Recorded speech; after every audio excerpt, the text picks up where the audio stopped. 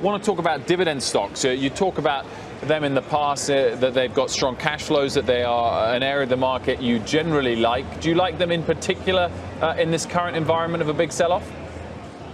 I like them a lot in this current environment. In fact, they're starting to outperform because at the end of the day, when you start thinking about the success we had in technology for such a long run, they're the infinite long asset. They pay no dividends. They're trading at extremely high PEs. They're not necessarily bad stocks, but they tend to really have violent corrections as they are right now. On the other hand, you take a really boring balance sheet like a Chevron or a Pfizer or an AT&T.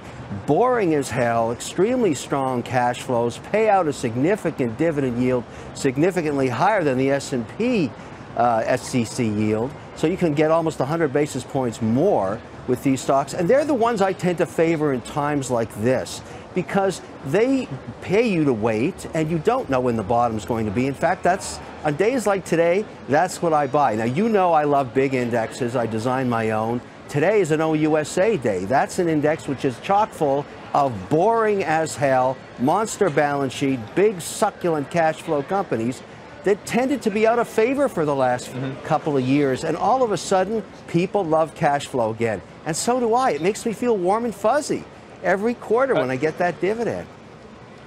Kevin, I don't think I've ever seen you wear anything but all black, and you've got a red handkerchief there today. I don't know if that's in honor of the red we're seeing across the screens.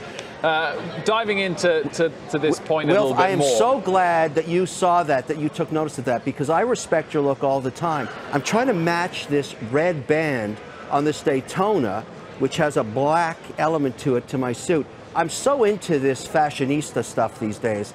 Help me, help me.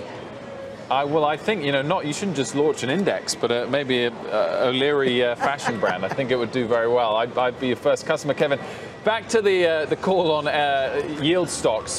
In the way you're explaining it there, is it because it pays you whilst it waits, but you do expect the prices to fall of these stocks along with everything else? Or is it because the companies that tend to have high yields have strong cash flows backing them up?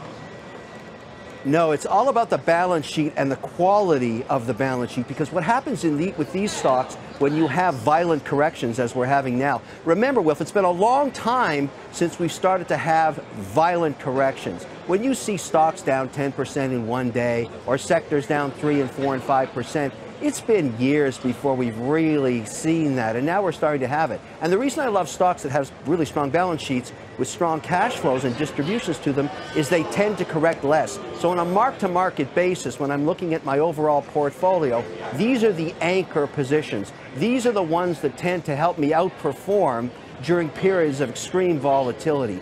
They're boring, but they have their place in your portfolio. When people say to me, oh, I'm never going to buy an old boring stock like a Chevron or a Pfizer or a Roche, those are the ones that you love on days like today. And that's why they should always be there. You love on days like today when the market is falling, Kevin, but not when Treasury yields are rising. I mean, the big bond route, doesn't that make you nervous as a dividend holder of stocks that there's some real competition now against those stocks because you've got bond yields at multi-year highs?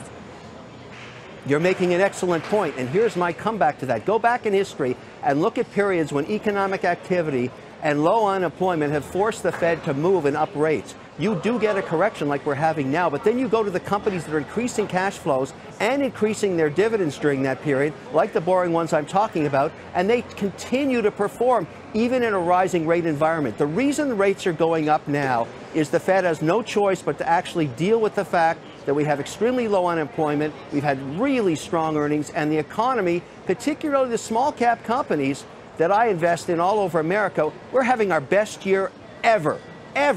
And we're loving what's happening with policy, and yet we have to deal with the fact that the Fed is starting to raise rates. So no, I'm not in love with stocks that don't have enhanced cash flows or don't have the benefit of tax reform, but there's so many that do that I actually think we're going to have a good year at the end of this year, and I'm still bullish for next year as well. Maybe not 21% earnings growth, but I think we could have a good, strong 6 to 8%, and there's nothing wrong with that, assuming policy stays the same.